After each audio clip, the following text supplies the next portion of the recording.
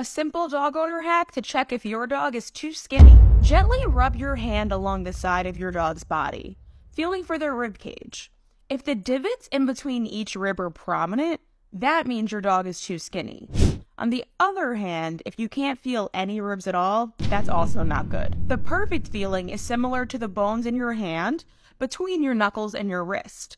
Remember, you should be able to see your dog's ribs a little bit, but if they look more like a walking skeleton, it's time to put some meat on their bones. Follow us for more essential dog owner advice.